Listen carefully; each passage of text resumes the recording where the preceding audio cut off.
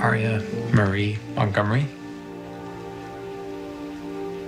will you marry me? Pretty Little Liars just surprised us with a swoon-worthy Ezria proposal.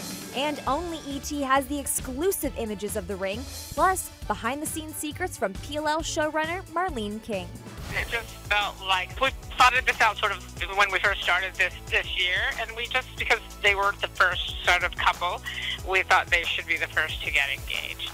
Lucy and Ian have such great chemistry.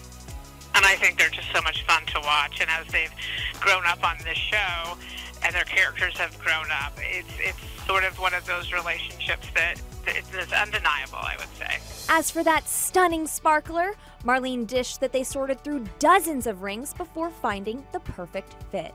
Well, it actually was something that we spent a lot of time on because we wanted it to be a ring that we really felt like Ezra Fitz would pick out for Aria Montgomery. Just something that felt unique to her, something that wasn't, necessarily a ring just anybody would wear. It felt special and like something Aria would really appreciate. And if you're dying over that pretty little cliffhanger, fans won't have to wait long for Aria's answer. They'll get Aria's answer for sure in the next episode. You gotta wait one more episode for the answer.